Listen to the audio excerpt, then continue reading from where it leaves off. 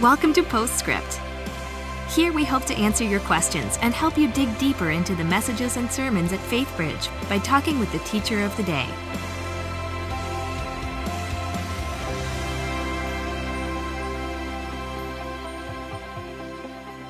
Well, hello and welcome to Postscript. My name is Adam McIntire, and I am joined by Pastor Dan Slagle, who just finished up our series called Rise Above. Pastor Dan, thank you so much for being here with us today. We had a few questions come in, and so I'm just going to jump right in.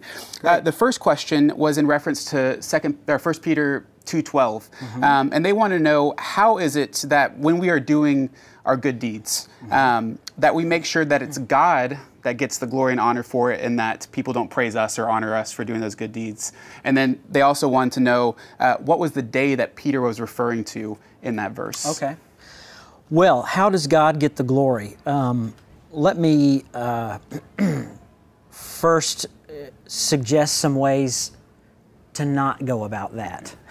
I don't think it would be helpful to overtly point out that the only reason I'm doing this good thing is for God, or to draw that straight line every time. Right. But neither would I run away from a softball that comes my way to easily connect it with God.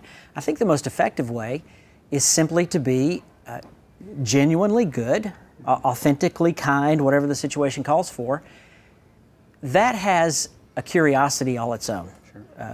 And over time, eventually, someone's going to ask, why are you the way you are? What is it that's different about you?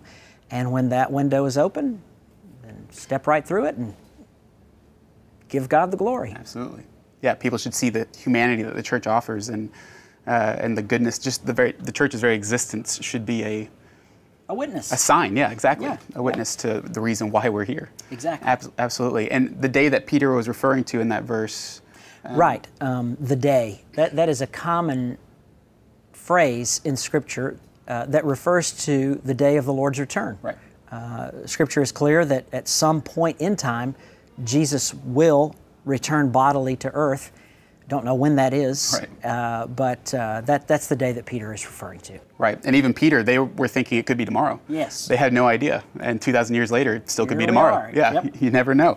And then our next question came from one of our small group leaders, actually, and they were wondering, they had taken a leadership test, or a spiritual gifts discernment test, trying to discern everybody's gifts within the group. And some people within the group, they scored low on missions, and so they were convinced that maybe mission trips just aren't for me. Maybe that's for other Christians, but maybe not for me.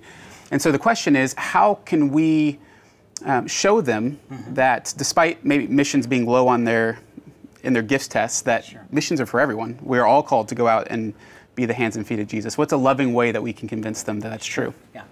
Well, I think one thing to point out is that a mission trip is not a spiritual gift. Right, yeah. You won't find that on any spiritual gift inventory. And we need to educate people what exactly goes on a given mission trip. Sure. Not all of them are overtly evangelistic. Right. Sure, all of them go with the intention and the hope of an opportunity to share the gospel, but some of them are focused on drilling a well, and you don't need to be an evangelist to do that. Yeah. Some are focused on building a house, teaching, medical missions. There's a wide variety of opportunities to serve that require all sorts of giftings. Absolutely. So the trip itself really is not the issue. The issue is the purpose of a given trip. And do the gifts that God has given me, which I exercise here in this part of the world with this body of Christ, do they translate to another part of the world with another part of the body of Christ? And I'm going to say 99.9% of the time, yes. There is no spiritual gift that anyone can hide behind and say, sorry, I'm excluded because I don't have that particular gift. Trips are irrespective of gifts. Yeah, our gifts are not meant to be hoarded to ourselves. They're meant to be shared with others, and hopefully to lead others to Christ. Well, Pastor Dan, thank you so much for being with us this morning, and thank you all for tuning in. We will see you all next time. Thanks for joining us for Postscript. Help us keep the podcast interactive by submitting your questions during the morning services. Learn more at faithbridge.org/postscript.